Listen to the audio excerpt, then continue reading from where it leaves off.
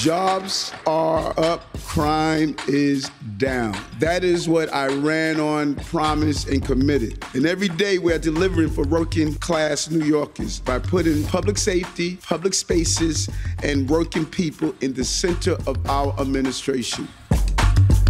On these special Sundays, it's the sights, the sounds, the colors, the entertainment. I'm excited about Fifth Avenue being open. I'm excited about all of you being here.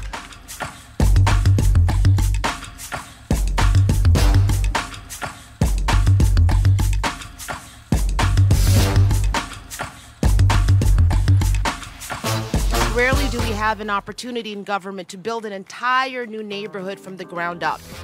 1 year ahead of schedule.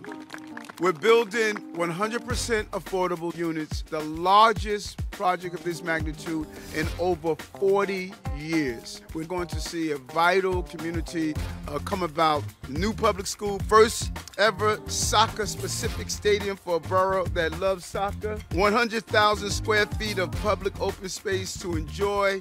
A 250-room hotel and retail space. We're building new streets and sewers, planting trees, putting in proper drainage, and lifting the site out of the floodplain.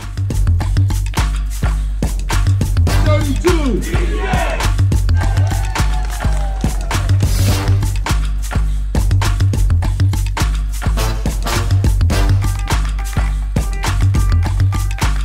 This shed has been up for 21 years. Building owners found it was cheaper for the shed to stay up than make the repairs. We're saying no to that. We need the city council to give DOB the tools they need to make building owners get repairs done and get sheds down.